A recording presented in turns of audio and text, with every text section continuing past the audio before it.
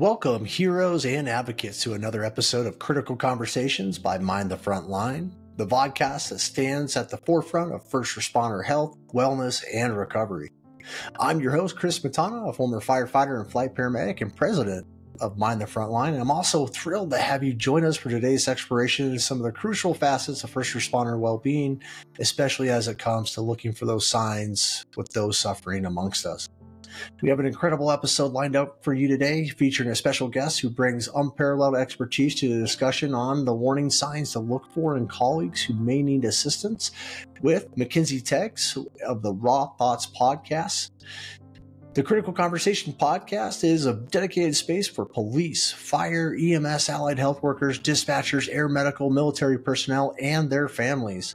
Here we delve into the heart of the matter, tackling essential topics such as mental health strategies, recovery methods, treatment options, the latest research, and professional development opportunities.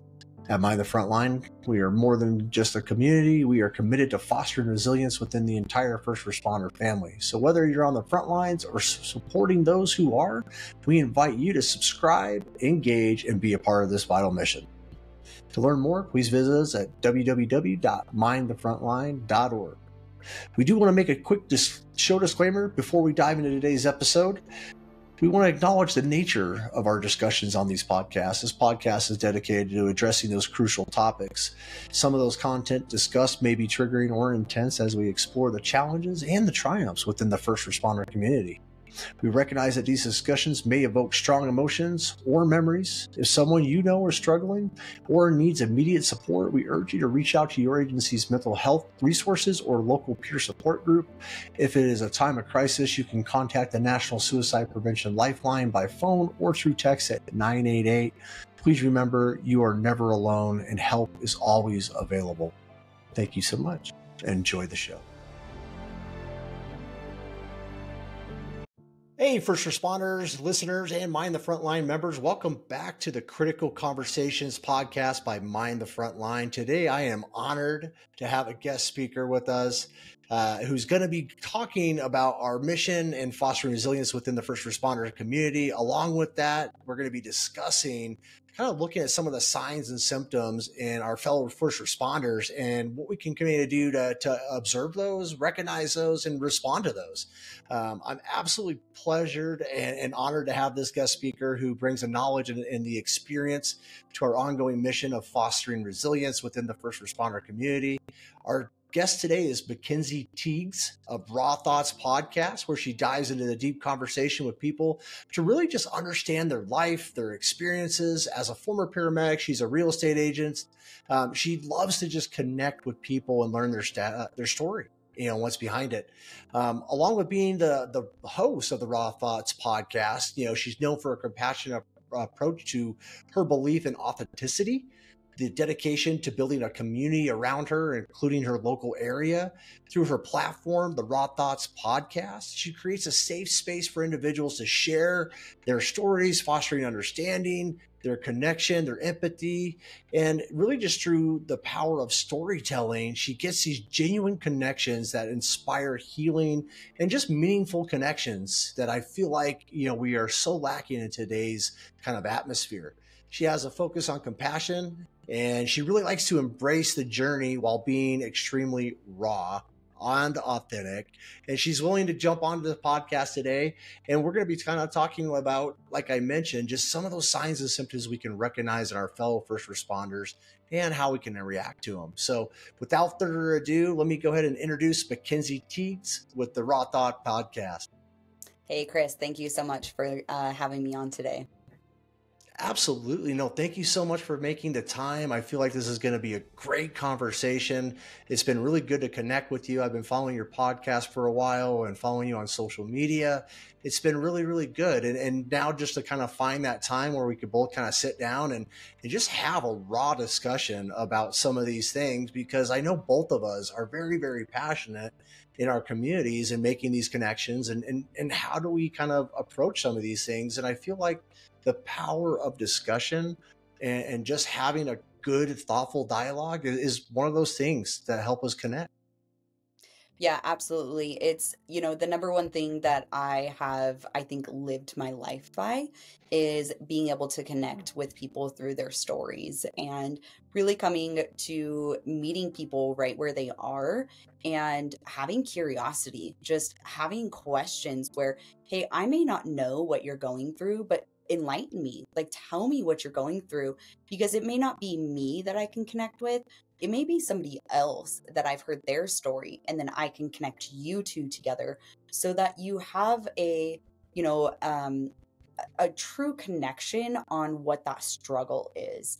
And what we've seen and what I have seen, especially within this podcast, is not only, a community being built, but a community willing to help each other. And I think that is just one of the most amazing things to see and be a part of, and really being, that pioneer in the mental health space, especially within our first responders, having been a first responder, having grown up with my parents being in the public service realm as well. My dad was a paramedic. My mom was a 911 dispatcher. Many people that I call my aunt and uncles, they also are in the first responder realm. So it's just kind of what I know. So you got a very long family lineage of just first responders and different industries of first responders, right? So you mentioned Yeah. dispatcher, firefighter. What are those? So I mean, with having that diverse family, for me, I have some veterans in my family, but I didn't have like a public safety family per se to learn from. Um, what were some of those things growing up that you now, when you look back as a now former paramedic yourself, that you really kind of started to identify back in the day with maybe some of these things that we're talking about today, like the warning signs? Did you see some of those in some of your other family members that you're now able to kind of look back and kind of go, ah? Yeah, it's a very dynamic conversation, especially within the family of just, healthy signs, unhealthy signs, within all of us. And the careers take impact, but also life happens outside of the career that also can impact our mental health as well. So I think for me, personally, it was a way that I could actually really connect with my dad and be able to call him and say, hey, like this, incident happened, or this is what my thought process was, or these are the decisions that I made. And he was in the career for, many, many years and a supervisor. And so I kind of had this like, kind of in with him. We didn't work for the same counties. I actually, that was one of my rules for myself, was that as long as my dad is a paramedic at Canyon County Paramedics, I will not work there. And my mom had transitioned. She had worked for Spillman, so she was traveling across the U.S. teaching first responders about how to use their CAD systems and in their new systems that they were using. And so I just made that promise to myself that I never wanted to feel like I was given a spot. I wanted to work hard for what I have. And I truthfully know that that is, what I have done. So, growing up, I think, first of all, talking about being a first responder's daughter, it was really easy to understand holidays and events that your parents aren't going to always be there. It was something that, it was more about the quality time with us of, having Christmas on, 3 days before or 5 days afterwards, or whatever we needed to do to have everybody there together. I think that was really important for us. And then, also there were so many times where it just was normal for me to go and see my mom at work. I would go hop in and, listen in on the radios and see what was happening. And I could just sense there was differences. There was differences of when people call in on 911 and it's really not an emergency. I could hear the differences in people, what they would ask, like, literally calling 911, asking for a police officer to come over and discipline your child. It's like, no, that's not what police are here for. And so I just kind of saw the broader spectrum of what being a first responder was. And I was okay with, having my life be on somebody else's terms. I was okay with, going to the station and knowing that I could get called at any time. I did wildland firefighting before being a paramedic. That's actually what got me into being a paramedic.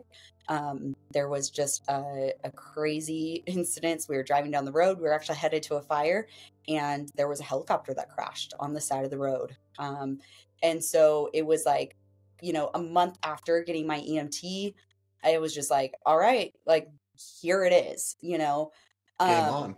it was game on. Yes, it was totally game on from there. And that's what actually made me want to be a paramedic. I was like, I want to know more. So I had no interest actually growing up to being a paramedic. I didn't ever ask my dad about it. And I was more on like the police and law side and wanting to be an investigator, detective. And so coming back to, kind of the family, we always, had family discussions at dinner time. And the blood, the guts, the gore, like that never bothered us. We would have friends over for dinner and they would be like, "Oh yeah, you have to like be prepared to talk around this family because they will be raw. Like that is us, Yeah. and we really don't have filters, and some of the times that can be bad, sometimes that can be good. And it was just kind of these open dialogues where I feel like we talked about the incidences, but we never really talked about how it impacted all of us. There was one incident with, my dad. I remember in high school, I was coming home from a softball game and, getting a text of like, hey, I'm safe, I'm good, but like, this is what's happening. And, that call specifically, the patient had turned, and ended up pulling a gun on them. They retreated out of the house. And so you just start thinking of these things that can occur. Both parents, they've always known I've been on this journey of mental health, psychology, and really getting to open up. I will say I've seen a difference of somebody that, I'm not going to say has, taken better care, but has not coped in unhealthy ways. And I've seen one parent that copes in very unhealthy ways. And for me, I knew that's not what I wanted to do. I wanted to be able to talk about how this bothered me. I wanted to talk about, the things that we saw and the things that we do and the decisions that we have to make for people. Like, that's hard. That is very freaking hard. And not a lot of people talk about it. And I know myself very well that I'm a sensitive person. I do have a lot of compassion. I do have a lot of empathy. And that also comes with, having a very big heart for people. And also the sadness comes too. And so, one of my biggest things is the signs and symptoms. You have to call people on their bullshit.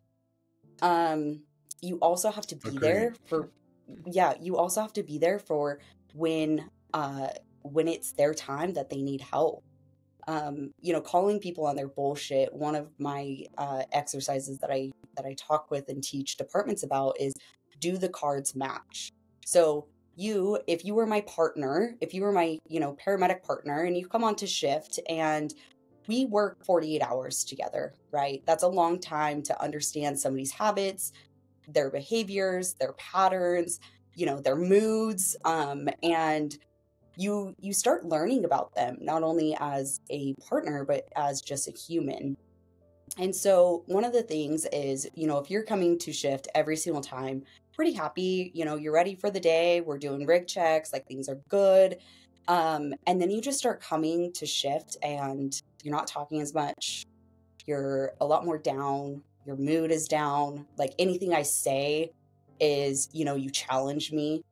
I'm going to say something, and I think as first responders, we get really afraid of that because we don't want to be rude and say like, what the fuck is going on with you? Like you are not acting yourself.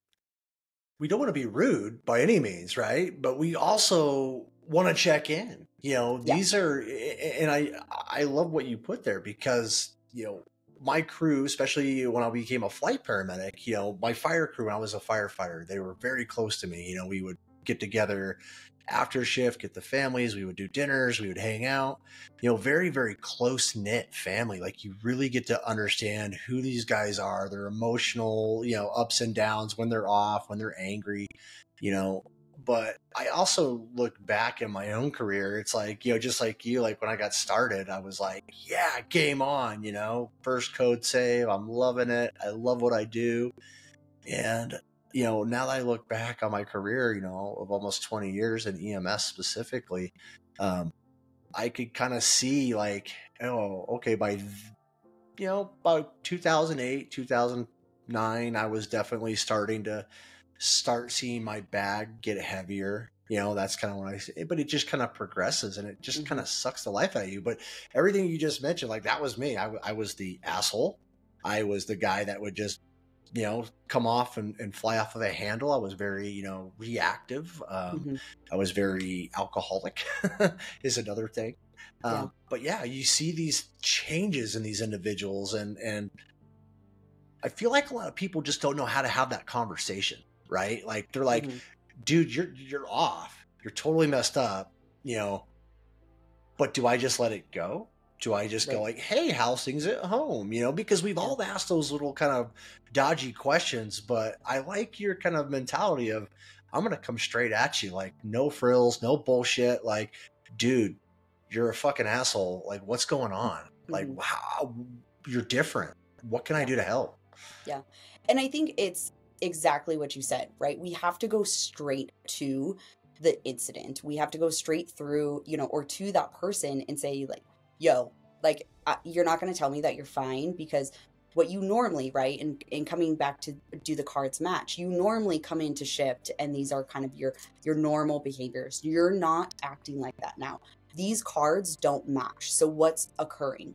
You're going to tell me, because it's very, very common, you're going to tell me, no, everything's fine. No, everything's fine. I'm okay. And I'm going to say, I'm calling bullshit. I'm calling bullshit on you. What is occurring? What's happening? Let's talk about it. Right. And I think once you, kind of start not only calling other people out, because I got called out as well. I knew when, maybe I was a little bit more snippy to my EMT partner, or I didn't explain things as well, or I just had higher expectations and I didn't communicate that to them.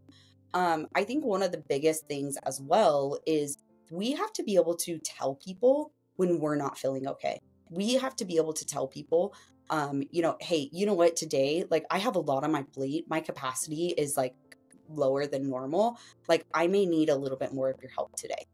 And I want to hit on that. I want to hit on that real quick, because I feel like that's very important, Mackenzie, is people don't feel like it's okay to let other people know that, hey, I'm having an off day or my cup's full. Why do you think that might be? Why do you think we have such a hard time saying, hey guys, I'm overwhelmed with life. I got things going on at home. Like I just can't take on anymore, and communicate that in a safe, informative way. Why is that such a challenge? Why is that so difficult, do you think? I think it's, what we have societally grown up with is that you just do it, you shut up, you don't complain, you don't talk about it, right? And so all of these things that we've been told even as kids, and then you start growing up and in, school and more experiences that you get, it hasn't ever really been fully welcomed. And so it also is this, I hate the word stigma, but it really is this stigma of, I'm tough. I'm not going to tell people my emotions because then they're going to think I'm weak. And if I tell people that I'm not at, 100%, then they're going to think something's wrong with me, or they're going to turn me in and now I'm not going to be fit for duty, or I'm going to tell somebody that, I'm not at 100%. And then now they're going to question every decision that I do make. And so it's these negative aspects that, we want to avoid. And so when we talk about that, people aren't willing to just come and share that because they're avoiding the repercussions that they think are going to happen. So what I hear a little bit of, and the way I see it is I see fear, right? We're fearful. Could be intimidated or ego, right? Because I don't want to let everybody know that I just can't handle my stuff. Well, trust me, it's normal not to handle your shit. We just kind of made this industry where everybody apparently has it looking like, on frontward appearance that we're handling our shit. But I can go back in my own career and look and recognize now in my own partners that I couldn't at the time, that they were really, really struggling, Yeah. and I do think that isn't a problem of finding a way to, just communicate, have a good maybe it's a daily check-in, maybe like creating a habit where like you and your partner check in every day when you start your shift, like, hey, how are you, like, no shit, Hmm. real talk, how are you doing right now, where's your mind at, so Yeah. I can help you navigate our shift today. I feel like we're just not having those conversations. No, and I think they get, avoided because a lot of people don't know what to do when somebody does start opening up, right? When somebody does start opening up, you're like, now I know there's a problem. What do I do? Do I just What do sit I with do for this? Do that? I go tell somebody? Do I have to tell my supervisor? Like, where is this, right? And touching on, checking in with your partners, I think it's very important that we check in with them. But more important than that, as a partner, like I said, it is crucial that you say when you're not okay. I had a specific call with one of my partners. We had two completely different experiences for this call. It was a single vehicle rollover. One passenger was ejected, died on scene. And then the driver of it, we really had to calm her down, and get her to the ambulance, get her assessed. And, when you look at that situation, when you look at the situation from the patient, they were headed to they were headed to the airport. They were driving. Something made her wreck. She now basically has killed her husband. He's dead, right? And so what ended up happening was, we were trying to get her to the ambulance to get her assessed, and one of our officers had actually touched her while she had an injury there, and so her reaction was, come back to punch him, and luckily she didn't. But um we got her into the ambulance, we got her assessed, we got her to the hospital. And through that situation, for me, I was still a pretty new paramedic, and I was really proud of myself of like getting this communication to her of how we needed to get her help as well, and understanding this difficult time. But at that time, she's also in that same vehicle. Like, there's injuries that Yeah. I don't know about. We need to assess you so you also don't die, right? And we had taken her to the hospital. It's about a 45-minute drive from, or it was from our trauma center to back to our county. We were pretty rural, and so that gives you 45 minutes to be able to have a discussion with your partner. It has, time where, yeah, you could chart, or you could, play on your phone, or you could not pay attention, or you don't want to talk. But that also gives you time to be able to communicate to them if something is going on. My partner actually had told me at that time, he's like, you know what, that call really is messing me up. And I was like, really? Like, that seemed, in our world, I'm going to say it was pretty routine. Like, we didn't have to Hmm. do any interventions on her. There was, it was pretty simple. And then there you have me, who's internally thinking like, gosh, Mackenzie, like, I'm so proud of you of the way that you communicated on this. So here I'm having Yeah. a good experience, and my partner's having a bad experience. And we were at the same call. Well, what was occurring was that, he had seen so many of these situations. There was family stuff going on. There was other things, other factors that were intruding on this, and just was not sitting well with him. And so for him, he said, you know what, like, I know you're about mental health. Like, I'm going to have to get help, So he not only informed me on that, he was able to get some help, and I'm very proud he's still in this career. And the amazing thing of that was I then got to be able to check in on him. I then got to be able to say, hey, I know time is a little bit more rough right now. Like, let's check in with you. That gives you an opportunity to talk with them. It also gives you an opportunity, especially as a paramedic, where tones go off. We had two crews there. Maybe he didn't go on that call. Not that I don't think that he can't handle it, but let's not add more stress to him. Let's not add more situations. Like, let's give him a little bit of a break because, I mean, plain and simple, the shit that we do and the decisions that we make are hard. It is not an easy career. It is not an easy, decision process. Like, you are making decisions on behalf of other people's lives of, is this a good decision or is this a bad? Like, this also can come back on you. You have lawyers coming back on you. You have the hospitals, you have the patients. Like, there's so many external factors. Medical director, you're charting everything. I mean, you're just overwhelmed. Everybody. But I think it's called, there's a great term out there in another podcast that I follow called heavy lies a helmet, but that's why they came up with that name, because it is, the burden that we as first responders to make those quick reactions, quick decisions, whether you're a nurse, whether you're a police officer responding to a call, corrections officer going to break up a fight, first responder going out to an emergency, assist, all of those are split second life decisions, and some of those decisions you struggle with as a first responder. I know there would be calls that I would struggle with the decisions that I made for weeks, and still to this day, some of those decisions are still with me. And they just, the longer you're in this career, I call it like a matchbook, right? Like every year you're just lighting a match. Eventually you run out of matches and you're burned out, and not communicating and not debriefing, checking in. That's great that your partner gave you that opportunity, because now you have an open line to check in, right? And say, hey, what's up? Real talk, how you doing? And I also like the fact that you were mindful about when they do come back. I do feel like when we bring people back, for example, like this is what I feel like is so backwards with our industry right now. If I go out and I break my ankle or even sprain my ankle, right? I can't work. I got to go out on leave, things like that. I'm going to be seen by physicians. I'm going to be seen by an orthopedist. I'm going to go to rehab. I'm going to go to occupational therapy. And then they're going to slowly rotate me back onto the truck or whatever, department, agency I come from, and return me to full duty.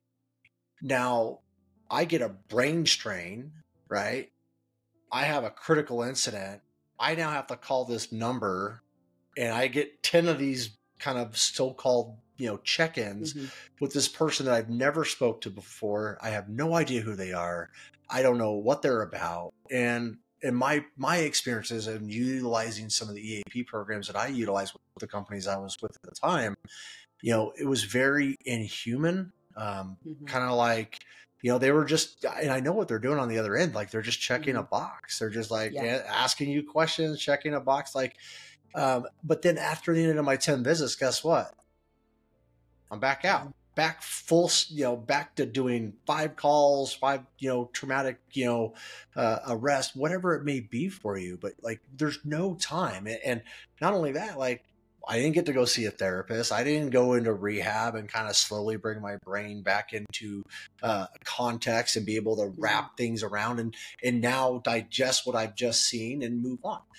Your partner, you said it was a very kind of routine call. I want to bring up a call that I had. I remember, and it still sticks with me because it was a routine call, but it was the routine call that finally added up. And that we never know when that's going to happen, really, at the end of the day. But it was Thanksgiving morning. I remember that because I was supposed to be going home that day and I was looking forward to it. We got toned out in Oregon. I was flying out of a base in Tillamook, Oregon, got toned out to go down to Lincoln City. And this was for a dump truck versus car, icy roads. I know this is going to be probably a bad call. Pediatric entrapment with their dad, and the patient end up going to the hospital before we can get to the scene. So we go and rendezvous with them at the hospital. And I'm just sitting there and I'm talking to this little girl who's scared out of her mind. They were going out to find these little sea glasses, on the beach, in the Pacific West. They used to use glass to keep the nets afloat. And so that was their Thanksgiving morning thing. They were going to go do that before they went home. And it just happened to be a bad day. But, for the most part, I stayed with her. We got her transferred. It was a routine call. My partner, nobody was seriously injured. Could have been a lot worse. Don't get me wrong, but it was just the energy that I put into that and Yeah. attached to with that little girl.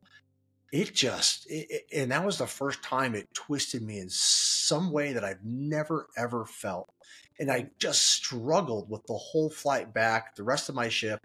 Why is this eating at me? Like this was, but it triggered me based on other calls that I've had that were Yeah.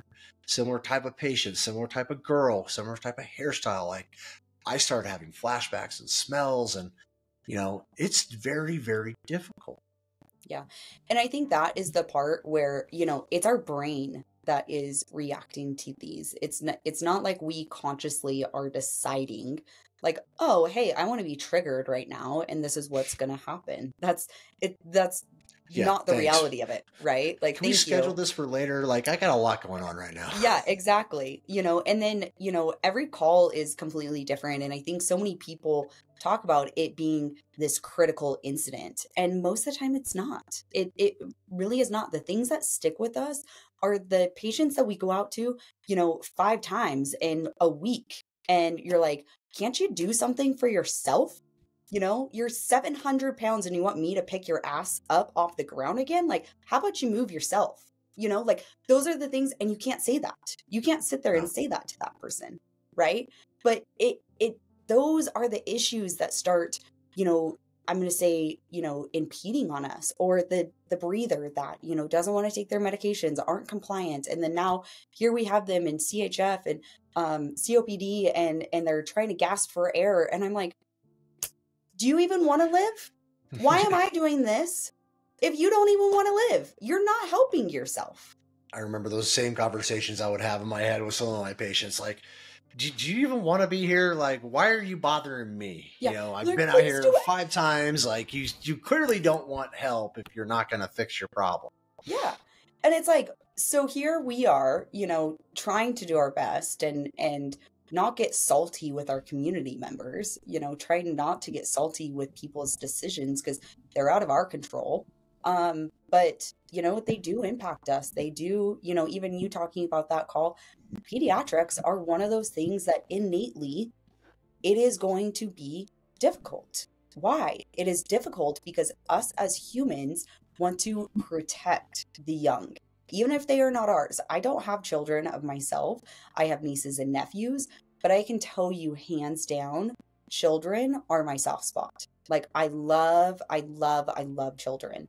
I love our teenagers. I think they're so fun. They're so innocent. Like they just have these imaginations, and it's so cool to just see what they are learning in life. And that comes with, us as adults wanting to protect them, us as adults saying like, no, they're too young. They shouldn't be gone yet, right? No parent should lose their child. And those decisions start coming into play as well. And those emotions, it all comes back to emotions. It all comes back to energy. You had spoke about that too. The energy that you expel out to these people, where are we getting this in return? Are we giving ourselves the good energy back? Are we getting this from somebody else? Are we just masking things with alcohol? Are we masking things with infidelity? Are we masking things with gambling? Like what is actually occurring, right? And so that Yeah. is also why, I say like calling people on their bullshit. Like I would much rather somebody come to me and say, "Hey, MaKenzie, like, this situation, maybe you could have said that a little bit differently." And I'm like, you know what? Yes, you are correct. I apologize for that. I will work on that next time. I get that, right? Even within, my family, I've asked them, I'm like, what patterns do you see of me that are not healthy? Like, please tell me because I want to be able to work on them. And it also, just saying that, the people have to be willing to want to change, to want to heal, and want to get better. It's just like those patients, that call us for the 20th time. And it's like, well, you need to do something yourself. We can be that patient as well, right? And I love how you put that because, it wasn't until I think about 2 years ago, and I had never heard about empaths before. I've always felt very connected with people, things like that, until, my good friend Ginger Locke was like, "Hey, do you think you might be an empath?" And she kind of like walked me through it. And I was like, yeah, Yeah. maybe I am. And Yeah. I did. I absolutely, I absorb so much from people. Mhm. And that's why I got into this career. I want to genuinely, from the bottom of my everything of my being, help them through whatever it is that they're going through. I don't care if they lock their keys in their car, they stub their Right. toe, that's what I got into this. And by not refilling my own cup through self-care, bad habits, alcoholism, anger, all sorts of things, uh, I wasn't able to refill my own cup, and while you're over here being this jovial guy that everybody doesn't like anymore because you're an asshole, you start getting more and more isolated, right? And you get more and more alone, which puts you more and more in your head. Fear, anxiety, all these other things come to play. It wasn't until I actually started going through, sobriety, that I went to AA and started getting just tools I'd never had before. My parents didn't get them. I didn't learn them. I didn't know. Oh, this is how you deal with this. Oh, okay. It was just funny. It blows my mind because we don't teach that in EMS. We don't teach that with first responders. Like, hey, here are some tools on how you should react versus how you probably shouldn't. We don't educate people, I think, well enough, beforehand, before it becomes a problem, to really kind of give them the tools to help them save themselves or continue that self-care or self-arrest themselves. We're not there yet, I don't think. I think we're trying to be. But at the end of the day, I see a lot of those kind of continue to play in with, it's a struggle, because now that I have these tools, I can go back and use them in my daily life, and things have gotten easier and easier and easier. But when I was in my fog, especially leading up to my last suicide attempt in 2021, I didn't think I was an asshole. I didn't think I had a drinking problem. It wasn't me. I'm the victim. Why isn't anybody calling me? Why doesn't anybody love me? These are all things that I think play in someone's head when you're really feeling like you're in that pit of despair. There was no thought of, okay, if I do this, I'll be able to do this, and then I should be able to get myself out, right? Like, I didn't have those tools built in. And I see a lot of first responders similar to myself that also, I look at them, I go, they probably just don't have the tools. That's it. They just probably don't know. And it's just like when I was teaching critical care medicine, you don't know what you don't know, until you learn it from somebody else. Yeah. So having dialogue in these conversations are important. And I think it's so important, that life is a lesson, and we have to be open to learning those lessons. And, sometimes those lessons can be learned through other people's stories. And that's what I absolutely love about, Raw Thoughts podcast is I'm giving people the storylines of what occurred. It's not just, hey, these are the tools that I use, or this is what it works. It's like, no, this is where my life was. When I use these tools, this is now where my life is. Giving people that perspective of, hey, I need to kind of wake up myself. I need to be doing things differently. I need to be taking care of my own self differently. And, it's so true. Mel Robbins talks about it, right? Nobody's coming to save us. Like, nobody's coming to save us. It is us.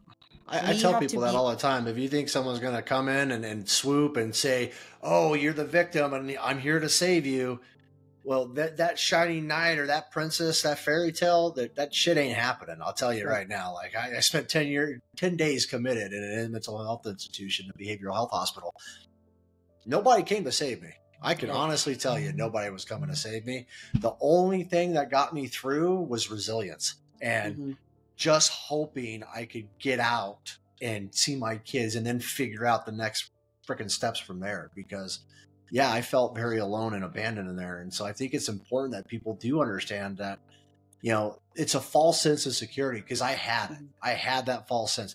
Hey, if stuff ever gets so bad that I got to get committed or checked into a mental health behavioral hospital, I'm going to get saved. I'm going to be great.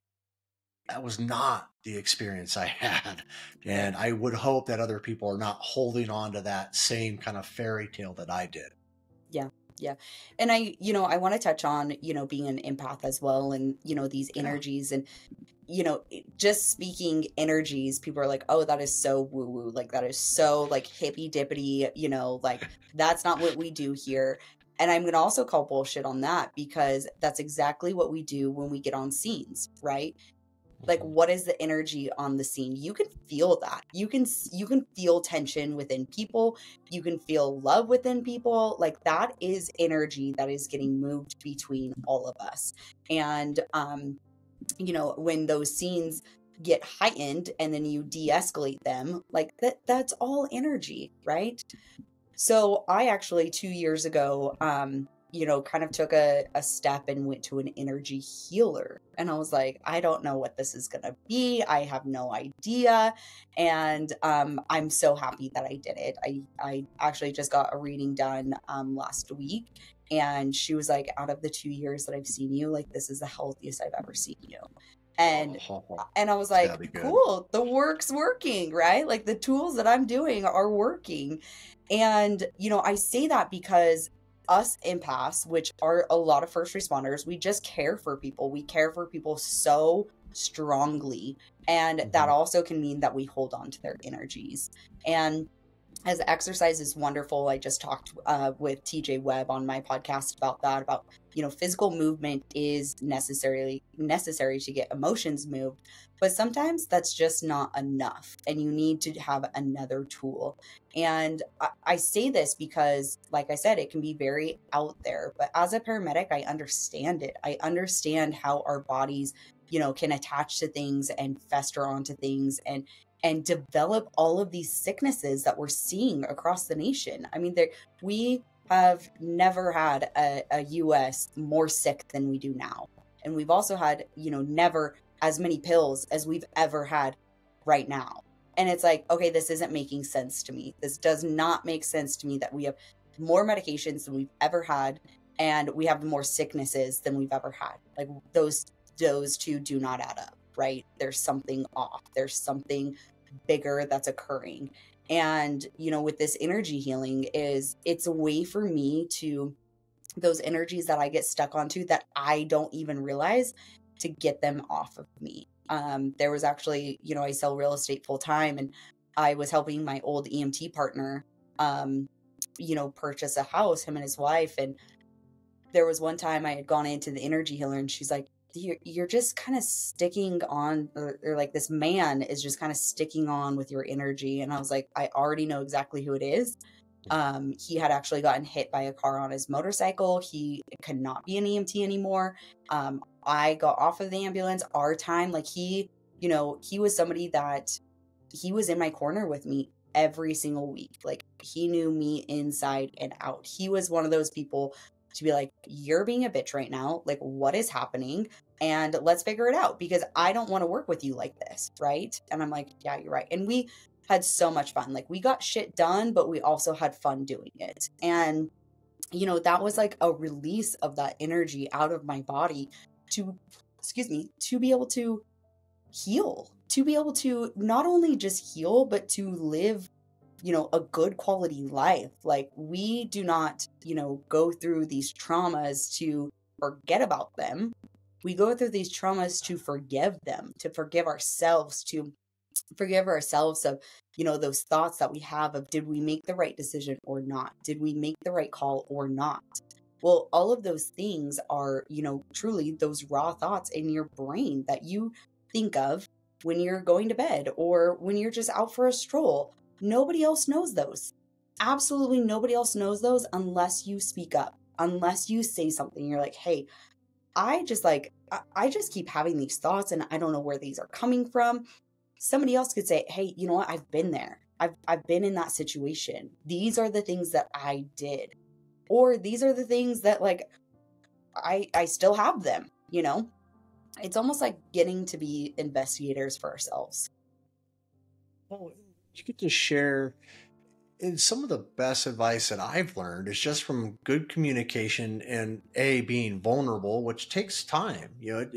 Being vulnerable is a challenge, especially for someone who's not new to doing it. I felt that as soon as I was able to kind of take my ego out of it and really kind of bring more humility into it, I was able to be more vulnerable and share my story. But in sharing my story, I got to get real feedback from other individuals who I wouldn't have shared with me otherwise. but they would tell me like, hey, well, have you considered this, or have you done that? Like, have you looked into this? Then I start getting feedback, which is great, because maybe I don't have the tools to make the next step by being vulnerable, though, and just having a good conversation.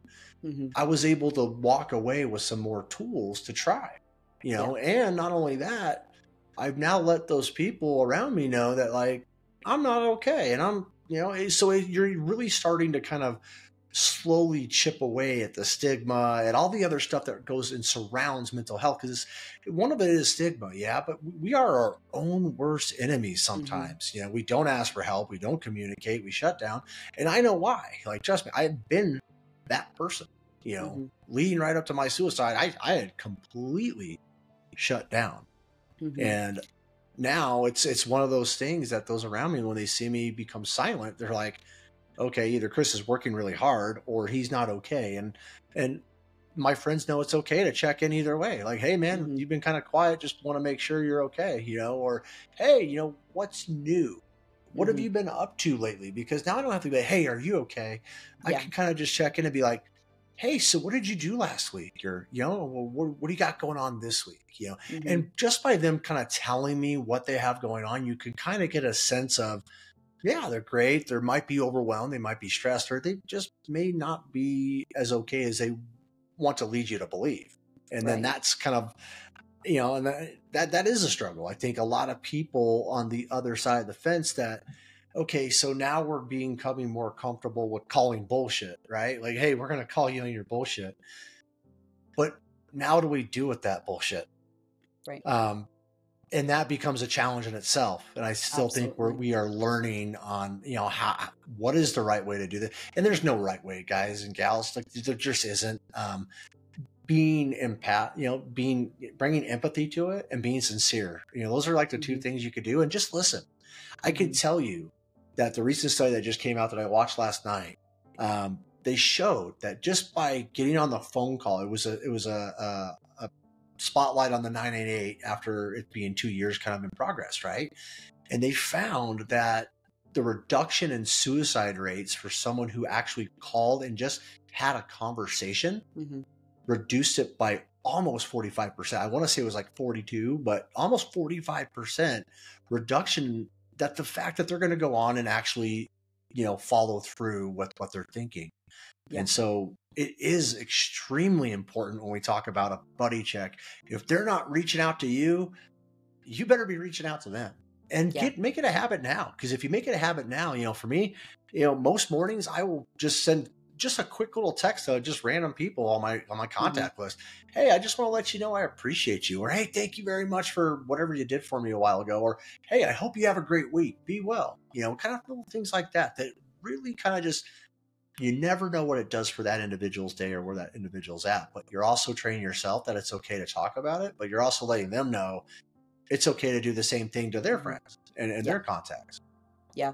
I teach, what does it mean to be raw? It means to be real, authentic, and willing to share. And that willing to share part doesn't always have to be talking, but it can mean your journal. It could mean, with your therapist. It could be mean with your peers, your coworkers, your family, your spouse, whatever that looks like. And that vulnerability is what brings us support. That vulnerability is what brings us connections, brings us, connections to hope. It gets us connections to love and feeling that. And, like I said, I totally believe in reaching out to people. But more importantly, it is when you are feeling off that you reach out to other people, because they will not miraculously just know that that's what you're going through. And, I love that part too, where you talked about just messaging people and tell them you love them. Tell them you appreciate what they do. Like, we do not say that enough to people. I Like, say I love you to everyone almost. And they're like, yeah, it's weird because if it's the first time that they've had a conversation with me and I say it, and it was a good conversation, I'm like, hey, I'll talk to you later, man. I love you. They're like, yeah, okay. But then the next time it's like, yeah, man, I love you too, bro. It's just, it becomes a thing because we don't put enough love and kindness and energy back in. And this is one way we can do that. Just like you were talking about, hmm like, how are we refilling our cup? Who's giving us the positive energy? Well, sometimes you got to go out and seek it, and it's okay, yeah. but you gotta initiate that first step. Yeah, absolutely. And that love part too, it's so easy to be able to find these situations that we can, show this love and we can receive this love. And, I think so many people are afraid of it because they've been hurt in some way where they expected or thought that somebody loved them and then they did actions and behaviors that showed them that they did not, or that it kind of went against it. And to the caveat of that is that you can love everybody. You can trust few, right? You can love Mhm. every single person that you come into contact with in some way or some manner. And maybe it's that you love yourself so much that you're not going to put yourself in the situation and be around them anymore, right? Like those are boundaries. Those are things that Yeah. you're like, hey, I'm going to show love to myself in this situation and I'm not going to put myself in that anymore. And to that is like, why aren't we telling people? Why aren't we telling people why we appreciate and love them in our lives? And I think, to receive messages like that, just completely out of the blue, for somebody to message me and say, hey, I was just thinking of you. These are my favorite things about you. Like, I appreciate you being around the family, makes me want to continue to do that because it's like they're actually showing me that they value that. And so many times, and I'll say this even in like relationships, men have told me, they're like, oh, I haven't, told you what I really feel. And I'm like, why the fuck not? Like, what are you Okay, so afraid of? I Like, am not a mind reader. I tell my wife yeah, this like all the what time. are Like, you you so gotta tell me exactly what it is that you want. I'm not going to assume anymore because I've done that. That gets me in trouble. I'm right, not going to not just do anything because that definitely gets me in trouble. right. So it's like, tell me how you want this done. Yeah. And it's like people are like, "Oh, well, I told you once, like I told you once that I love you." But it's like it is a continuous thing. It is a continuous working pattern that you have to put into for it to come back. And honestly, I mean, when you start building these relationships and these connections, it's giving you more ties to life and why you want to live. It's giving you more ties to gratitude. It's giving you more ties to saying, hey, you know what? I'm not alone in this. I know I haven't talked with this person in 4 months, but they still, I still matter in their life. And for that, it's giving people that are having these suicidal ideations, having these bad thoughts, just a little glimpse of saying, oh, somebody does appreciate me. Somebody does value me. I do matter to somebody. It's when I teach organizational culture, one of the things I say is you got to create purpose, right? Like that's if I don't have a purpose here, then why am I even, sucking air anymore? And a lot of people, when they start getting down this, the SIs, the suicidal ideations, and extreme depression and things like that, they really don't see that in themselves. Mm-mm. They really do feel alone, and the narrative in their head is extremely, extremely hard to escape sometimes. So what if you just were that one friend that broke through and said, hey, I see you, I appreciate you, and this is what I like about you because this is what gives you purpose. Mm-hmm. And that in itself could save a life. Who knows? Absolutely. But if anything, it makes us feel more valuable.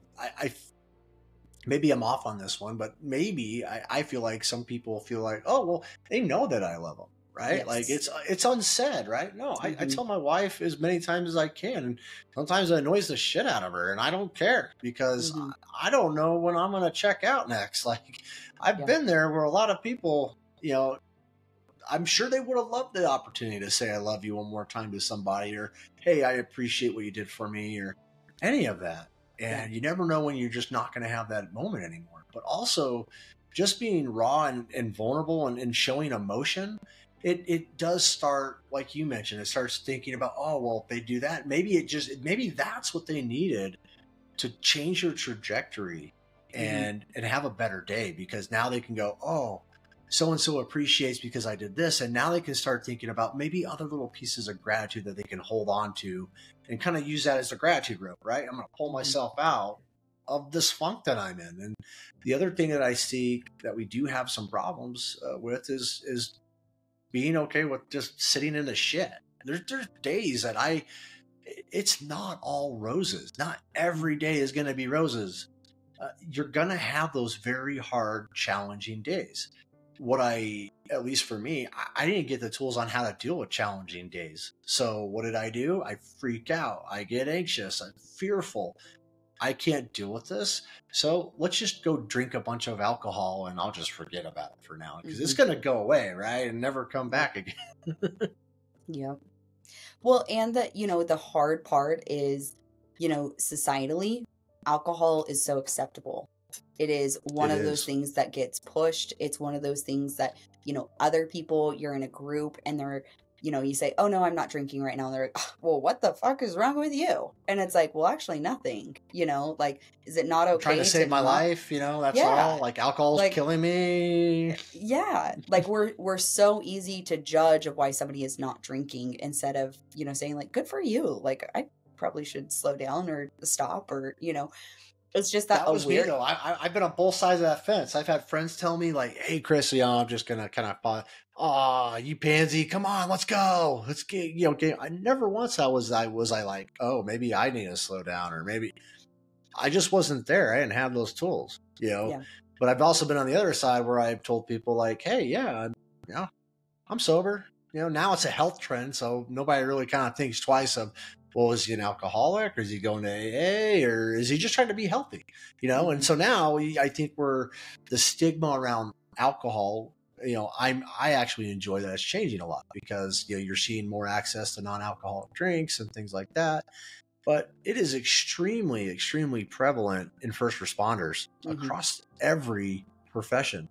Yeah. And it's one of the most common substances we go to cope with because it's so readily available and so readily accessible and accepted by our peers. I get off shift, let's go have breakfast beers. Nobody bats an eye. Right. I don't care. Hey, Chris is slammed. He's super intoxicated by 3:00. My wife would come home from work around 4 or 5 sometimes. I'd be obliterated, completely obliterated, because what did you do today? Oh, I got up and worked, and then I killed a 30-pack. Good for me. Yeah. I'm totally fine. I got my stuff. I'm good. Don't tell me that I drink too much. Yeah. So. Well, and the other part too, I mean, alcohol is a depressant. It is chemically a depressant. And, to me, I question that also, just like I question Big Pharma. I question other questions from society norms. I'm like, why are we accepting these? Like, we personally, individually get to accept or deny those. And, that's the part of that authenticity is, what are your core values? What are your beliefs? What are your, you as a person, when you are standing alone, what do you stand for?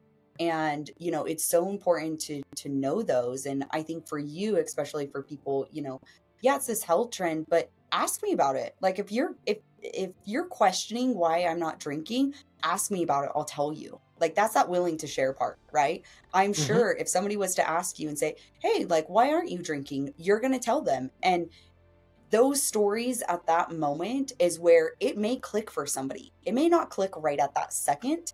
It may not be a month, but they're going to remember that. And they're going to say, oh yeah, hey, Chris actually stopped drinking because he was an alcoholic and these were his behaviors. It gives them the opportunity to learn a lesson. You can't put it on them. You can't force it. It's just, it has to be their decision to want to change. It very much does. I had to come to that decision that I wanted to live.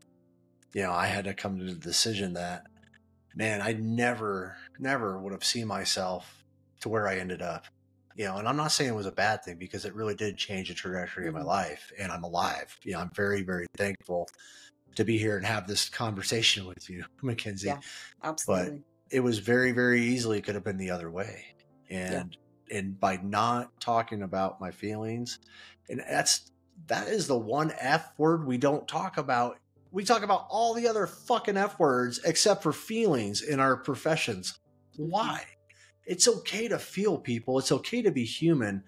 You could still be big machismo man in the fire truck or, on the helicopter or behind the badge in your cruiser, the patrol car, or the physician in the ER. You could still have a little bit of that ego, but you really do need to really check yourself before you wreck yourself, I guess would be a good way to say it. Absolutely. And it's those feelings that are normal. And so many people, they want to, they want to erase the bad feelings. They want to erase the sadness, the fear, the anxiety. And so that's why they, cope in unhealthy ways to take those away. But, when you take those away, you're also taking away the happiness, the excitement, the joy. You're also taking away the positive aspects too. And so, for people that are listening, just take an inventory of your feelings during the day.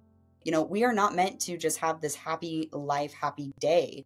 Like, life is a struggle, and that's what it's supposed to be. And it's how we overcome those struggles to, persevere and build that resilience. Like, that is the resilience, right? And so just taking inventory throughout the day of like, what am I feeling? Like, when I leave this podcast, I'm going to reflect on it and say, wow, I feel really proud of myself. I've seen myself growing in the way that I'm communicating, that I'm talking, my presence on podcast, all of these things are feelings. They are the feelings of you. And, they need time to be processed. And, one of the biggest things is our society is just a hustle and bustle atmosphere. It is let's go, let's go, let's go. There's no time for breaks. There's no time for this. Like, just keep pushing through. And that's what we're told. And that's what people do. And the unfortunate part is that it's really in those pauses, in the resting and the recovery, that you are able to truly feel what is going on and to, truly go to it and help fix it and to assess it and look at it and say, how is this playing into my life? How are these feelings playing into my life? What feelings am I trying to push to the side that really I need to be accepting? Like, is it the sadness? Is it the depression? Is it the anxiety when you go out into public? Like, what is it? Identify it. If you can identify it, then we can start working towards fixing it, and not necessarily just fixing it, but practicing to be a better, healthier person with better habits for that. And bringing that up, I mean, it takes work, for those Mm-hmm. of you who are listening, those moments, and that is a little bit of the problem, at least with first responders. We are in a hustle bustle, atmosphere. It's go, go, go, overtime, overtime, overtime, burnout, burnout, burnout. And so we don't create those opportunities for ourselves to check in with ourselves, to decompress, to really just understand. I was having a conversation with Dr. Tanya Glenn last week, and you know, I talked about, some of the shifts I would work were 6 days straight, where it's just back to back calls. You're either running calls, charting, sleeping, eating, or going to the restroom. Like, Mm-hmm. that's what you're doing for 6 days. And then you get done with 6 days and you got like 25, 26 calls that maybe you're trying to unpack all at once. And it's a mind. It's a Mm-hmm. mind screw for you guys. And so having little moments during your shift, hey, before you actually go and take the next call, as soon as you get done restocking, it's like, I'm going to go take 3 minutes. I'm going to go sit over here on this bench and I'm just going to listen to the birds or Mm-hmm. watch the snowfall, whatever that might be. And really kind of Mm-hmm. just check in with yourself and get those tools. This has been such a great eye-opening discussion, Mackenzie. I really do appreciate it. Yeah. Any kind of thoughts out of the good conversation that we had that you want to? What's like the one thought you would like to leave our listeners with as we kind of wrap up the show today? I think the biggest thing that I want to leave with our listeners today is the fact that it's your duty to speak up. It's your duty to speak up about your feelings. It's your duty to speak up on how you're feeling. Don't wait for that person to reach out to you. It may not be in enough time. So the self-duty to being able to be raw, to be real, authentic, and willing to share starts with us. And, I really do think that that is the strategy to decreasing these suicide numbers. I'm with you. That's why I like to have these conversations. Everyone that is either listened or came to a talk, whether it be me or anybody else sharing something on mental health, being vulnerable, sharing their emotions, is always very well received. Yeah. It's just we're not doing enough of it. And once again, nobody's going to come save you. You Right. have to decide, just like that patient that we continually run on, that's our repeat offender. Hey, if you don't take your Lasix, there's not much I'm going to be able to do in the long Right. run. If you're a diabetic, if you don't take your shot, your insulin, like, there's not going to be much I can do unless Right. you want to do that. Yeah. So I would encourage and challenge each of you guys listening or viewing today's podcast and episode to, be that instrument of change. Choose to be the difference. Choose to stand up and check in with others. You are not the victim. You're a part of a growing problem. And we could either choose to be a part of that problem and fan it on its growth, or we can really work to kind of change it and change the trajectory of it and really kind of make a better space for yourself. That's long term. 23 years in public safety, it would be nice to say I got another 10 or 15 years left, but I don't know with the way my brain is right now, and I got to be very, very mindful of that. So for those of you guys that are listening, I hope that you take what Mackenzie said to heart. I think it's extremely important. Take ownership of yourself, recognize when you're having an off day, and just do the one easy step. Just say, hey, I'm having an off day. Start small. You don't have to go big. You don't have to give them a whole story or narrative. Just tell them one little thing. Hey, I'm off. I need some help. And that's all you need to do. Let the system, let those around you that are holding you up, take it from there. So, yeah, all right. absolutely. Anything else? Yeah. One more thing, I just want to be able to offer to the listeners and your listeners that if you're needing help to understanding how to be vulnerable, I do one-on-one coaching. I do have a first responders group call as well. So if you're wanting to actually learn how to be doing these things, if you don't want to reach out to a therapist, I'm not a therapist, I'm not a counselor, but I would love to be able to coach you guys on an individual level and be able to really implement the change, because if nothing changes, then nothing changes. And there's a lot that needs to be changed. So just want to offer that to your listeners to reach out to me. If they would like to be on the podcast, they're more than welcome also. And head over to all of my episodes on Spotify, Apple, YouTube, talk with not only first responders, but other community members on mental health. And where can they find your coaching? Would that be at therawthoughtspodcast.com? Yeah, so you can either go there, or probably the easiest access to me is on Instagram, LinkedIn. Just shoot me a message. We'll get everything lined up for you. And we do have a couple things coming up in December and February. So that's going to be some first responder events, some webinars. So definitely stay tuned to those, and can be another access point to getting coaching. Well, I love it. Thank you so much for sharing those resources with our listeners and our viewers. And, like you heard from Mackenzie, go check her out. Check out her podcast, because, these raw conversations, you'd be amazed at what you get out of them. So as we wrap up another enlightening episode of the Critical Conversations by Mind the Frontline, we just want to extend a heartfelt gratitude to Mackenzie. Thank you so much, Mackenzie, for sharing your just valuable insights on working through, recognizing the signs and symptoms of, when someone's just having an off day. I think that's starting with the fundamentals is extremely valuable. So the depth of the knowledge, and the conversation that we had today was extremely just enlightening, at least for me. And I do hope it, further enhances the mission of promoting first responder mental health, wellness, and recovery, which we are both so passionate of. Yes. So for our viewers and our listeners, if you found today's discussion enlightening, and you want to stay connected with our ongoing mission, don't forget to hit subscribe right now. Hit like. You can also find us on Spotify, Apple Podcast, YouTube, and obviously the Mind the Frontline website at www.mindthefrontline.org, where we have state-by-state national resources, blogs, podcasts, and more resources coming. Don't forget to subscribe. Your subscription ensures that you never miss an episode. It's a powerful way to show that your commitment to fostering the resilience within the entire first responder community and helping me and Mackenzie out with our missions and getting the word out. To our dedicated listeners, thank you for joining us on this critical journey. Your support makes the impact of these conversations resonate even further. Let us know your thoughts by leaving a review or a comment in the show notes below. For more information, for additional resources, you can just visit our website, www.mindthefrontline.org. Together, let's continue these critical conversations and build a stronger, more resilient first responder family. Thank you again for being a part of the Critical Conversations podcast. Until next time, take care, stay strong, and mind the front line. Cool. Thank you, Chris, so much.